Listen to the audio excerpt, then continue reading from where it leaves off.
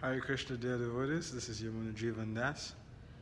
Some of you might know me from my visit from Slovenia, and I hope you all are keeping well.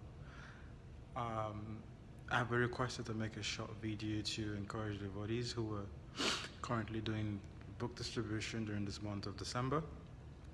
And I've been actually thinking of the right time to make this video.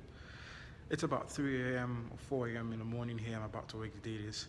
And I just felt this might be the best time to send a few words of encouragement to the devotees in Slovenia.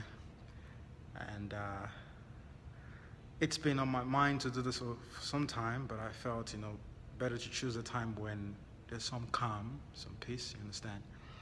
I'll share a brief story of my spiritual master, His Holiness Bhaktivedanta Swami Maharaj, and his book distribution records. And it is said that whenever Sri Prabhupada was sick, he would ask that some of these scores be read to him because they helped him get his health back.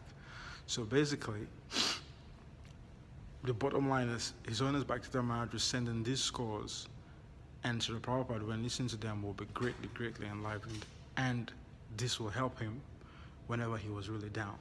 So my little humble request is that the devotees in Slovenia, that even though these times the temperatures might be really down, because I know it gets up to about -25 there, that we all kindly put in all the best we can to make sure that this distribution during this period goes as smoothly as possible.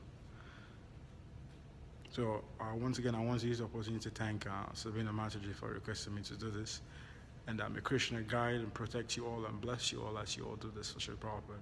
Jai. Hare Krishna.